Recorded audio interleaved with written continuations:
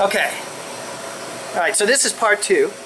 And we were talking about your lab, but you have more than one lab, and I thought, hey, let's go take a look at it. Sure, come on.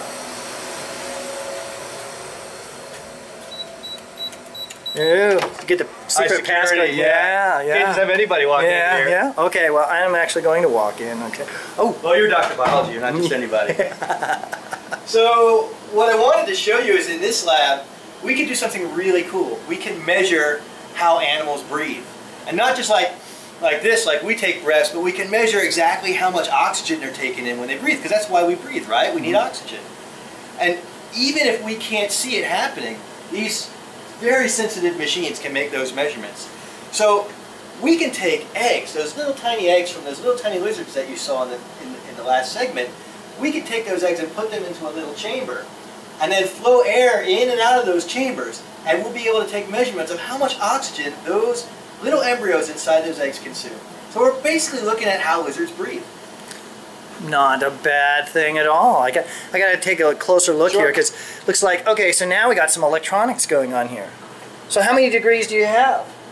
To show you, I pay money for most of my electronics. I'm not very handy. So wow, there are really smart people that make these pieces of equipment, and then we just put them together and use them for this.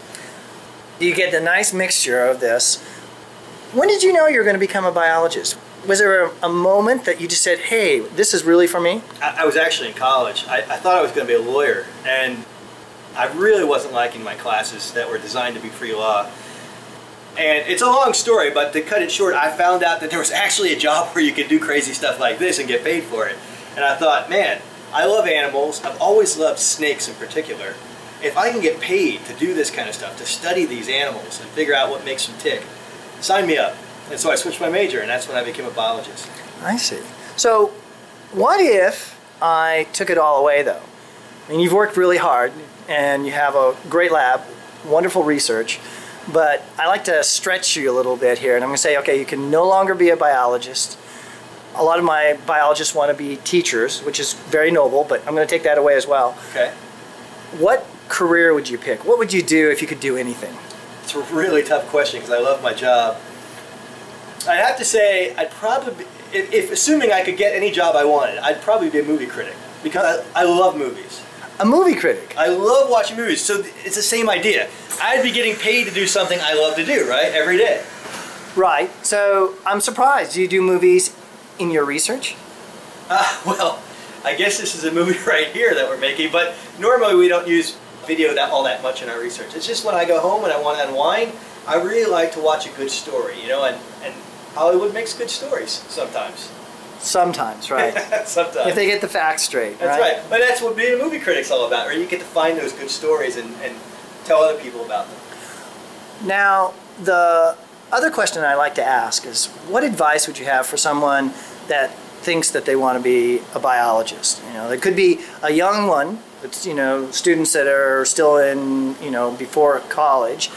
Could be someone that's in college, and it could be a lifelong learner, someone that says, you know, I no longer want to be a lawyer. Want to go back to school, yeah. Yeah? Sure. What's your advice? I'd say what you want to do is you want to get involved first. So see those guys in the other lab that we talked to, they were getting experience. They're just volunteering most of the time to see if they like it. And then they know, because you don't really know whether it's something you'd enjoy. I mean, it sounds great, but then there are times in my job where, you know, it's monotonous, it's boring, right? You do the same things over and over again, or it's frustrating because you can't get something to work, right?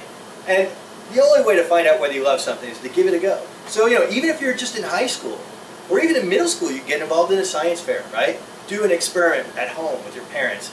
See if you like the idea, the challenges of being a scientist. And then, when you're in high school, there are plenty of fellowships that will give you an opportunity to volunteer in labs. Or you could just contact someone at the university and say, hey, I got time over the summer and I want to help out and see what you guys do. Could I come in? And you know, you might end up cleaning up old dishes or something like that in the lab. Not actual food dishes, but you might end up cleaning glassware. But still, you'll get to be around that environment and see what it's like. And if you're lucky, you'll find a nice fit between your interests and, you know, a job. Right. Get that taste. Well, again, I want to thank you. You've been a great host, and we look forward to reading more about your research. Well, thanks for coming, Dr. Biology. See you next time.